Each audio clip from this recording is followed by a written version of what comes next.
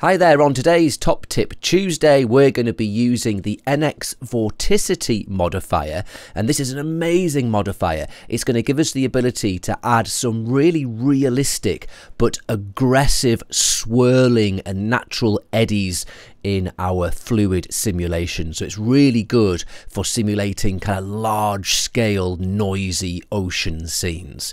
So we'll start the clock and we'll get started. In our scene then, we've set up this drop tank with a fluid sim. Let's just have a quick look at the emitter. In the object tab, it's set to box mode 100 by 100 by 100, and in the emission we've got it set to hexagonal shot type, and we've got 0 speed and a radius of 1.5. We've got a default NX gravity in the scene, and we've also got a completely default NX fluid solver in the PBD mode, so this is just as it is when you first bring it in.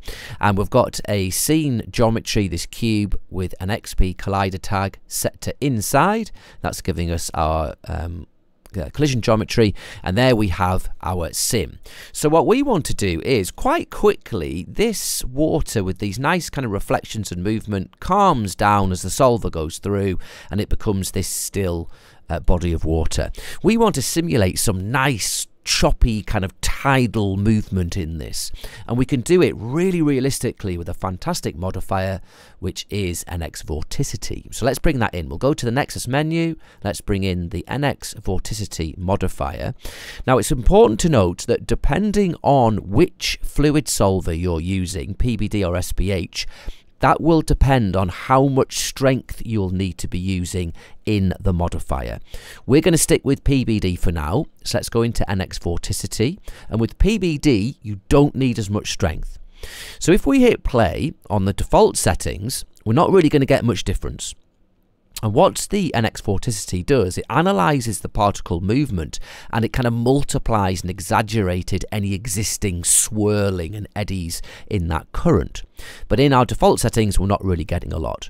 So first of all, what we're going to do is increase this radius, which is the search. Each particle looks for other particles within this amount and it analyzes their movement. So let's just put that up so more particles are being involved in that search. Let's put it up to say 150%. And if we hit play now, again, we're not really going to see much. It's going to be very difficult to even see any difference at all. There's perhaps a slightly exaggerated swirling going on, but it's very subtle. But if we now increase the strength, let's put our strength up to say 8%, you're going to see a big difference. So we have now splashed down, and yeah, look, we're getting loads more swirls which are kind of continuing, and that movement and the reflections are being exaggerated, amplified, and look, it's still swirling and it's taken on a life of its own. So that's looking really cool. If we went even stronger, we could go up to 20%. And this is really starting to look like that tidal effect where you've got the tide going in one direction but a very strong wind going in another direction. Now arguably this is maybe a little bit too strong now. So what we can do is we can keep this look, this strength, but we can introduce a force limit. Because vorticity is kind of a multiplying force, it builds and builds and builds, we can use the force limit to stop it from getting too much out of control, but still be a strong force. So look, let's put this force limit down to say 10. So now we've limited how much force it can produce. It's still, even a force of 10 is pretty angry, isn't it? So let's put it down to say 5. Yep, and that's just arrested that somewhat, but we're still getting these nice, big, exaggerated, continuing swirls in our body of water. If we increase the radius, we will get more particles searched from a larger area, so we'll get a bigger, more kind of coherent swirl, as it's including most of the particles in the simulation. Look, we're getting these much big, longer, more languid swirls. If we go down to a smaller radius, we can encourage it to be far more choppy with smaller eddies. So that's looking really cool. Now let's just have a look at how this might work with our SPH solver. So this is PBD. If we go to our NX fluids and change the solver from PBD to SPH, let's just increase the substeps. Now, the SPH solver is rock solid, and it solves velocity, the movement of particles, really accurately.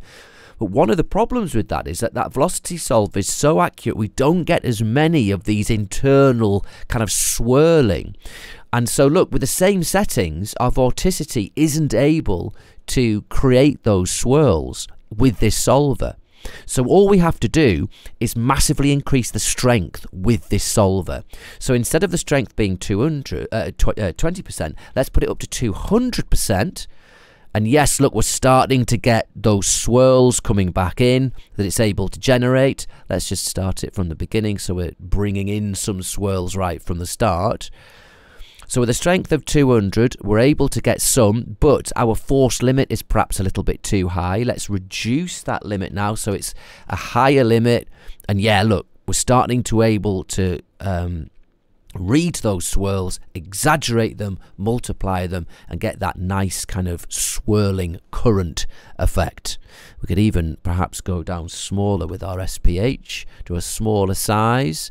We could even increase our strength up to, say, 300.